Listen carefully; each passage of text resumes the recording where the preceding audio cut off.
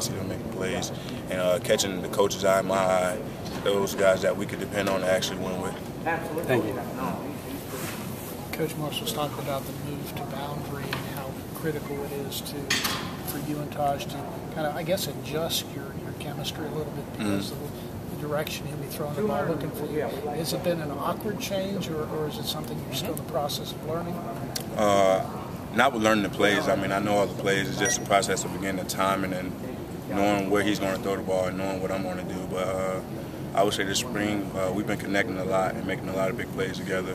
But we still have a lot more to work on with releases and knowing what to do on several coverages. But overall, I think that we've been actually making a lot of plays. I mean, we're not to where him and Nuke was, but by the end of fall camp, I think we'll be there.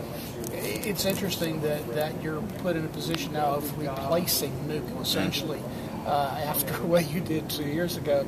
Is that humbling? Yes, I would say yes, because I mean, I'm going to get more opportunities at this position to make plays and actually, I mean, beat the record that I did my freshman year because you get a lot of cover one, a lot of press, can't really push the linebacker to the field, whereas in my other position you can shade everything to the field, get bracket. But I've been enjoying this position. I've been making a lot of one-on-one catches, been doing a lot of routes and learning a lot of route trees and actually focusing on receiving instead of running around and running speed sweeps all day. It sounds like it's just focusing a little more on something specific as opposed to spreading yourself a little thin.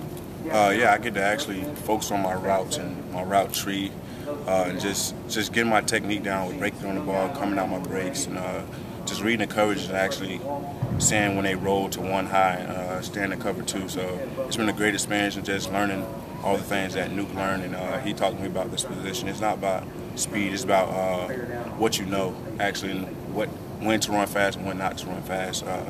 So it's a great move. More of a thinking man's position, maybe? I won't say thinking. It's too much. It's not too much thinking. It's just looking, seeing when that safety rolls, seeing when that safety come down, seeing when the safety insert in the box when you got to block them. So it's a great transition. I'm getting used to it. I would say since last week I've been actually catching on, but my first week I started off kind of slow. But it was. Yeah, it was kind of hard for me. I was frustrated. I mean, we wasn't getting no timing in, but now we actually been connecting all spring.